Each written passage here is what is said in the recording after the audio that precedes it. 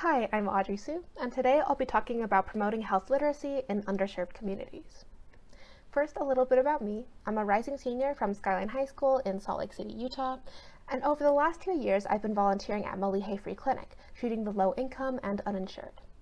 There, I first saw the need for greater health literacy. There's a lack of accessible information that promotes health awareness to the underserved.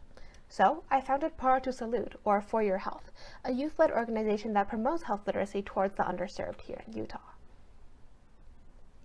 Let's start with a case study that shows health literacy through the lens of the social determinants of health. This is sourced from the Community Faces of Utah and tells the story of a 50-year-old woman who's low income and uninsured and had just moved to the U.S. from the Philippines. Soon after she arrived, she began experiencing a number of worrying symptoms, insomnia, mood swings, and weight gain that persisted for weeks, to the point where she was having suicidal ideations. Luckily, a friend was able to point her to a local free clinic where she was then diagnosed with menopause. She had never heard of menopause before and thus didn't know to expect any of these worrying symptoms in her mid-40s to 50s. What this case study shows are the major barriers regarding the social determinants of health: low income, uninsured, unfamiliar to the U.S. and its healthcare system. This then leads to low health literacy. She's not aware of issues such as menopause.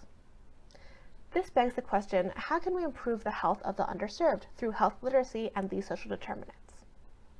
Let's start by analyzing the social determinants of health, or the complex factors and conditions that determine health outcomes. These start with socioeconomic factors, accounting for about 40% of your eventual health outcomes, and this involves things such as income and schooling. The next 10% is accounted for by physical environment, for example, safety. The underserved experience many barriers in regard to these two factors, and it can be incredibly difficult to surmount things like poverty or living in an unsafe neighborhood.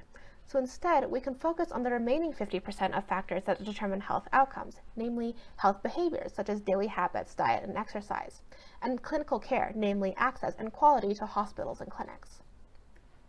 Now, as mentioned before, challenges in the first two factors lead to poor health literacy, which is defined as the degree to which individuals can find, understand, and use information or services to make informed health decisions. The importance of health literacy is that everyone should have equal access to the information they need to identify medical issues early, stay conscious of their health, and pursue clinical care.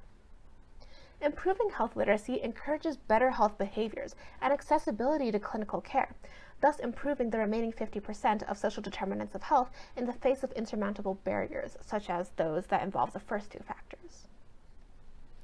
There are many global disparities in health literacy. For example, in developing countries, you see less health literacy overall, due to less widespread education, lower literacy rates, and less gender equality. For example, 80% of adults in Iran do not have sufficient health literacy, and unfortunately, these are mostly women with limited educations and lower socioeconomic status. For example, in countries in Central Asia, 73% of the illiterate population is female. On the other hand, in developed countries, we have greater health literacy due to more widespread education, higher literacy rates, and more gender equality. 70% of the adults in the Netherlands and 60% of adults in the U.S. have sufficient health literacy. But in the U.S., we still see major health literacy and health overall disparities today. The underserved have unequal access to healthcare and poorer health literacy. This is the result of many complex challenges regarding these social determinants as mentioned prior. For example, in 2019, 66% of white workers were covered by employer-sponsored health insurance versus only 47% of Black, 43% of Latino, and 37% of American Indian workers, showing how the U.S. healthcare system often discriminates against minorities. Today, 36% of Americans have basic or below basic health literacy, leading to issues such as greater complications, higher costs, and higher mortality. In fact, low health literacy is a huge burden on the U.S. healthcare system, estimated to cost over $100 billion a year. And in person, these health disparities can be exemplified by the questions that patients often ask their physicians. For example, about how to prevent diabetes, nutrition, why they should care about women's health and breast cancer screening, about where to get free and affordable healthcare, and if there are resources available to them in other languages, most commonly Spanish. There are many organizations around the world that are working towards addressing health inequity through health education. For example, the CDC, the Global Health Literacy Academy, and UNESCO. But in Utah, we don't have a lot of these great resources, so I founded Para tu Salud, or For Your Health. And again, it's a youth-led organization that promotes health literacy to Utah's underserved communities. Project to Salute has 4 main branches, starting with an online magazine, as shown to the right. Here, we publish information on various issues prevalent in the underserved community in Utah, for example, regarding women's health awareness, nutrition, diabetes, etc. All our material is physician-approved and available online in both Spanish and English.